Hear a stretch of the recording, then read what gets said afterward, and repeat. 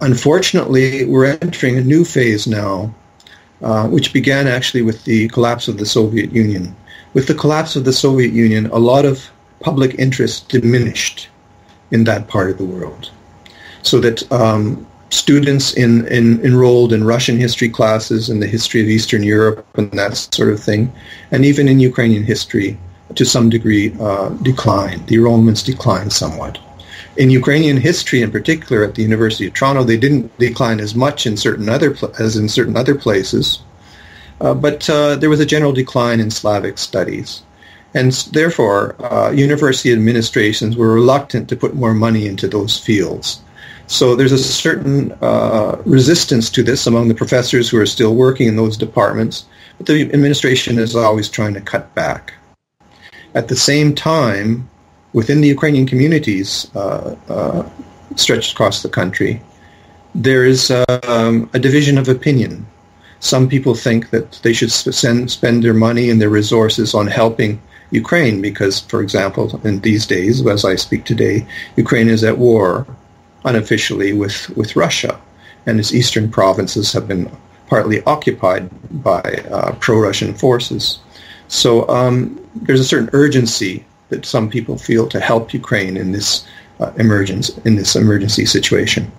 On the other hand, some of these very old libraries in Canada and archives are starved for cash.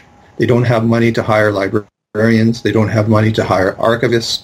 They don't even have money to hire administrators to see that things go smoothly.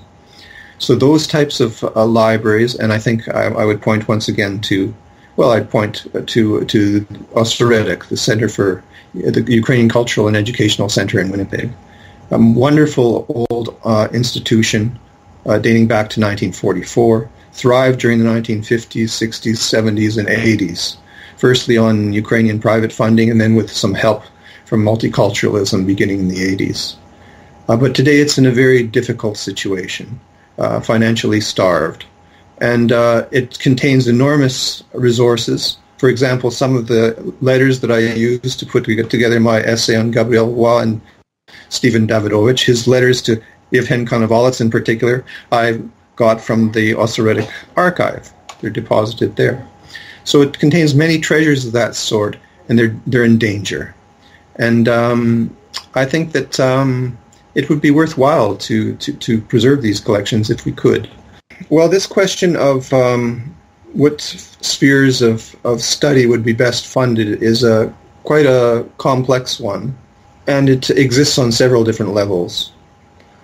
I think there is a certain amount of interest in Ukrainian politics, and there is a desire to see the study of contemporary Ukraine succeed.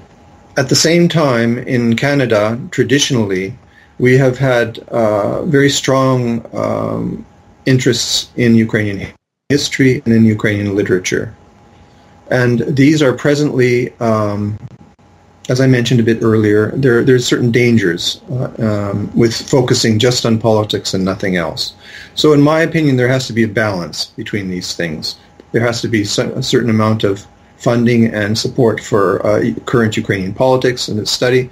There has to be a certain amount of support for other things like Ukrainian history, Ukrainian literature, Ukrainian art, and all of these other fields, which are important in their own right as well. As well, we have to have a kind of balance if we want to preserve our community in this country and if we want to see it thrive. We have to have balance between supporting things in Europe, supporting Ukrainian culture in Europe, which some people are very concerned with, and supporting Ukrainian culture here in Canada and our institutions in Canada, because as I mentioned above, some of them are in danger, and the danger right now is very acute.